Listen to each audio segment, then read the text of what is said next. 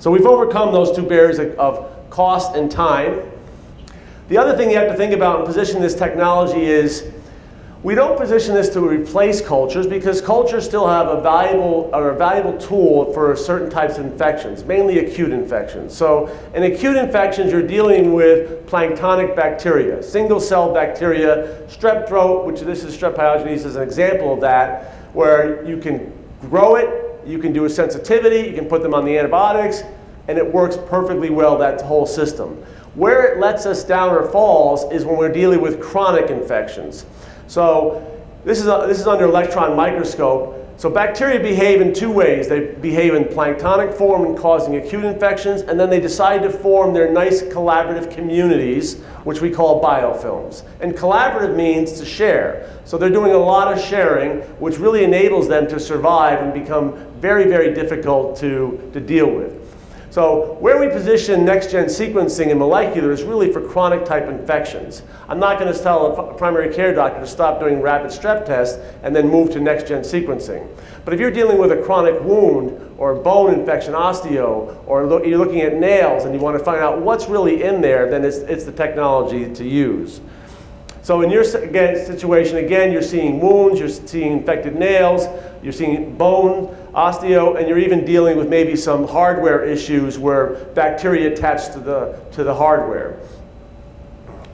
As any new technology, you always gain your national opinion leaders first. So we have a lot of in terms of wound care, most of the top national opinion leaders using us now. Carolyn Fife is in Houston, Texas, and she's the editor of the main wound care textbook, Sheffield and Fife. Some of you might know James McGuire at Temple in Philadelphia. And then we have Steinberg and Attinger at Georgetown. Georgetown is probably one of the preeminent wound care centers in the nation, known for their limb salvage programs. And they've been using us for years and currently doing a study with us. The barrier to this was cost.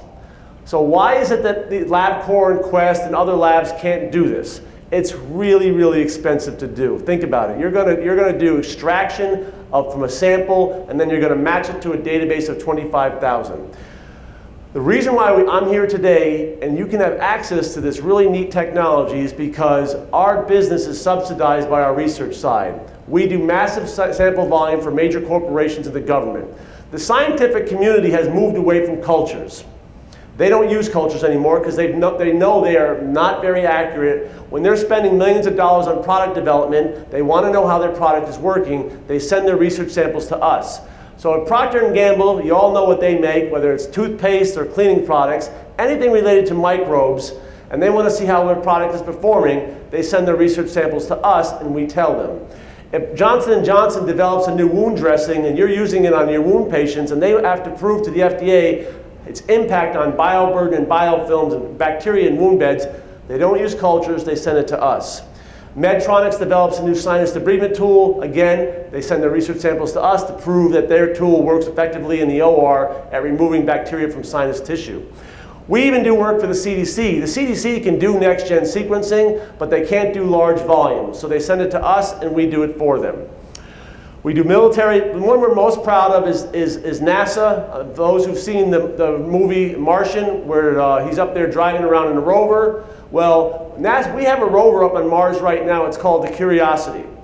And NASA and the engineers and scientists were deathly afraid of sending microbes from Earth up to Mars and creating whole new life forms, I guess.